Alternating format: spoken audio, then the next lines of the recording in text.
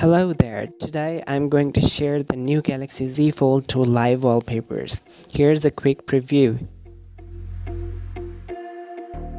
So these two wallpapers comes as an MP4 file which you can easily set as wallpaper on your phone. While One UI and MIUI let you set video wallpapers natively, you'll need a third-party app in other cases.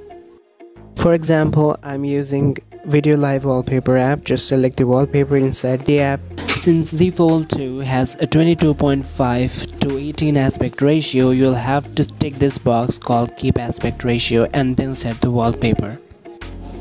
The wallpapers come in two colors, blue and bronze. Give this video a thumbs up if you liked it and subscribe to my channel.